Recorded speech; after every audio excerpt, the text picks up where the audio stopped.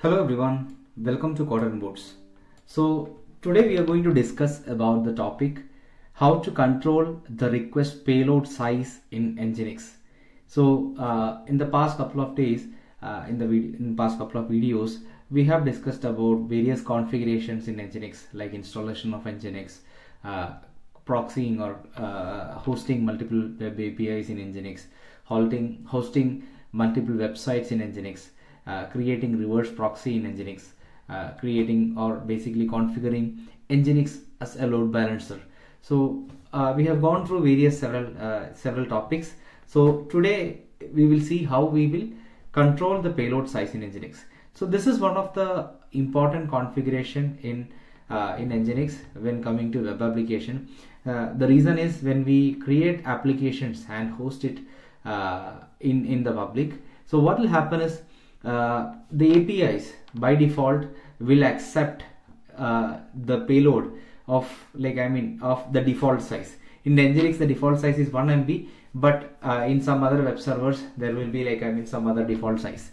So or if like this value is configured to a wrong value, let's say if you are configuring it to a very larger value, so what will happen is people can basically, or attackers can misuse this configuration, so misuse this value. So what they can do is they can send payload which is of very high value, high size, and hit your API, and then what will happen, your API will gradually go down. So it's something similar to denial of service attack kind of. So in order to control this, or in order to configure this optimally, we need to understand the nature of our API, and based on that we'll have to configure this specifically for each of our endpoints. I would recommend not to configure globally, so I would recommend configure this specific to the endpoints, so that let's say we have two endpoints, or maybe a group of endpoints. So the first group, the payload size, the maximum possible payload size is 1 MB, so configure 1 MB for that. And second group of APIs, the maximum possible payload size is maybe 10 MB. So then configure 10 MB specifically for those group or those specific API. In this way we will be able to get more control and configure a better API in terms of a production like scenario.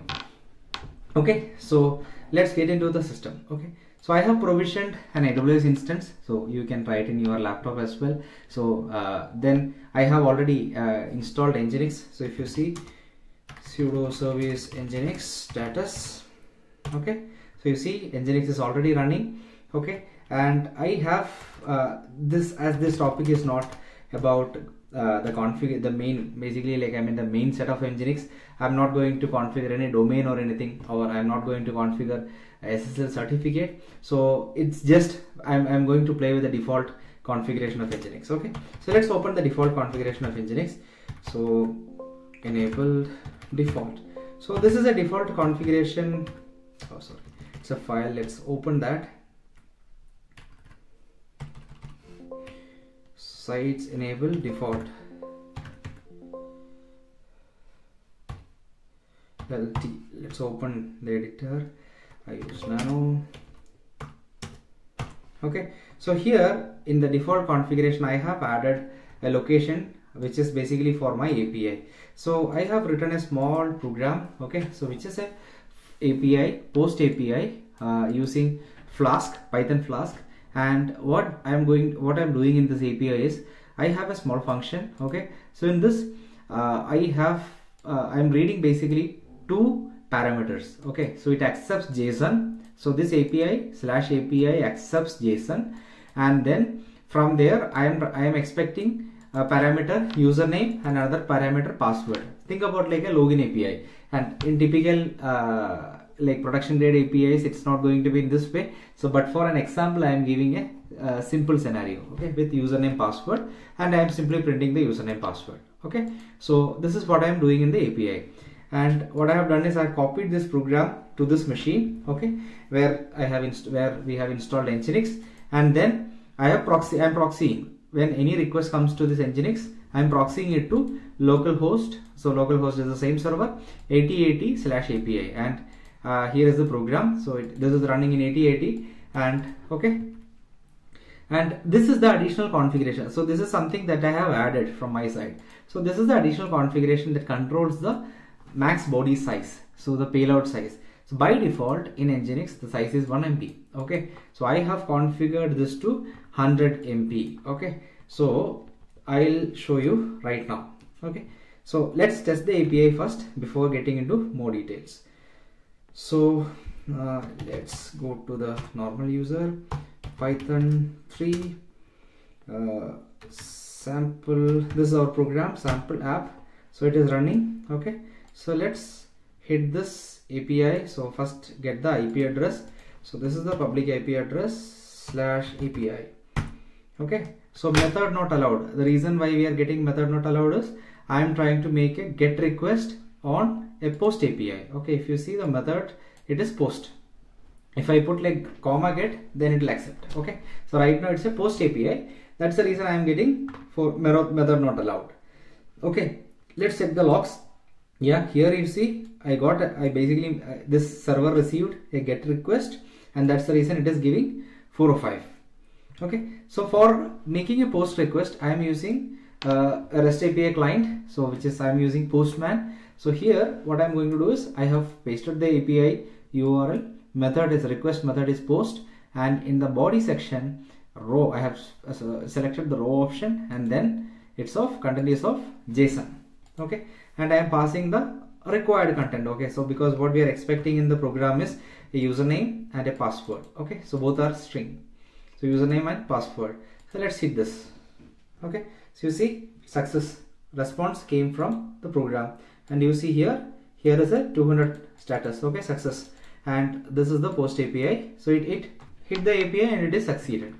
Okay, so now let's see. I wanted to control this API, or I wanted to limit this API with a request size of 1 MB. Think about 1 MB. 1 MB is the default value, but we can configure it to any value. Okay, so I'll tell you how the abusing can happen. Okay, so in this password or the username field, let's say I somehow got this API details. Okay, so what I can do is I can basically send a large payload. So the more the larger the size that you send, what will happen is the larger that will hit the server. Okay, so if I try to hit, or if someone needs to hit multiple requests in parallel, like a distributed denial of service kind of mechanism, what will happen? The server will go down, because it will get loaded like anything and the server will go down. So for creating like a larger string, the easiest way is we can convert any file to a base64 string. Okay, so let's say I have this file. Okay, this image, consider this image. So this is of 1230 KB, so which is more than an MB. 1024 KB is 1 MB, right? So this is like, I mean, almost 1.25 MB. Okay, this file, and this file can be converted to a base64 string either using program or command line, or there are several online tools available. So convert a file to base64 online. Okay, if you just Google, you will get several sites that performs this kind of conversion. So maybe if you click on the first link, you will see there is option, right? So if you can upload this file, and then yeah, see I am uploading this image. Okay, so you see, and then encode, what will happen? You will get a large string. Okay, so this string, it will have similar size, and this is the base64 equivalent of this particular file. And what happens if I just paste that entire payload here? So I just framed that instead of password, what I have pasted is I basically pasted the base64 value of that file. Okay, so now my payload is of almost 1.25 MB. Okay, so if I copy and paste this payload, so instead of like, the expectation was a very small payload which is of like few KBs, and in the reality what happened, some attacker created like a large payload and sent. Okay, so what will happen? It's taking more time. Reason is it is taking more time to stream, and the server also takes more time to accept it. Okay, and you see the time taken is almost 3.06. It took some time for transfer, and again the server also will be loaded more compared to a smaller size. and this is success, okay, because the server accepted. Why the server accepted? Because we have configured a 100 MB client request size. So now what we will do is, let's reduce that size to 1 MB. So /etc nginx sites enabled default. Okay, so instead of 100 MB, so I am going to remove 2 zeros from there and make it 1 MB. 1 MB. Okay, and let's verify 0 nginx -t. Okay, so it is success, and let's reload. Okay, service nginx reload. Okay, so reloaded, and now if I hit the, if I start, let's clear the screen, python 3 sample app. So now our expectation is, if we are sending something with more than 1 MB, the Nginx should reject. Okay, so let's hit.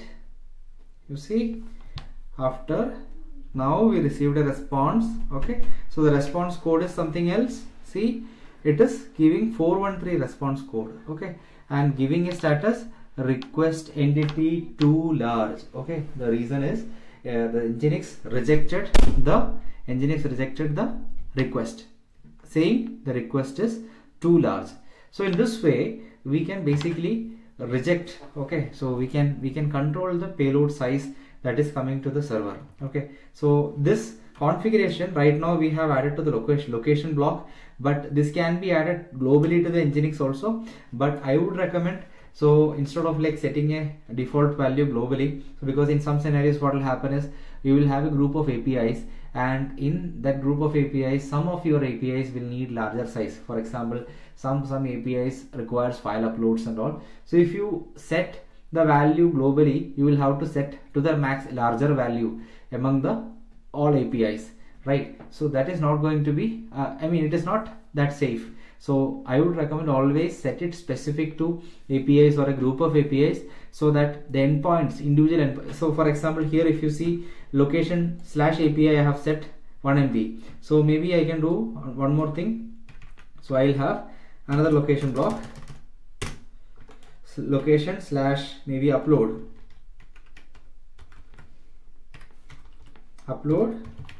I'll keep 10 MB, because in case of uploads I am expecting max size of 10 MB. Okay, so in this way I'll be able to, or this is applicable for anything even after upload also. Uploads or / something also comes, what will happen, this will be applicable.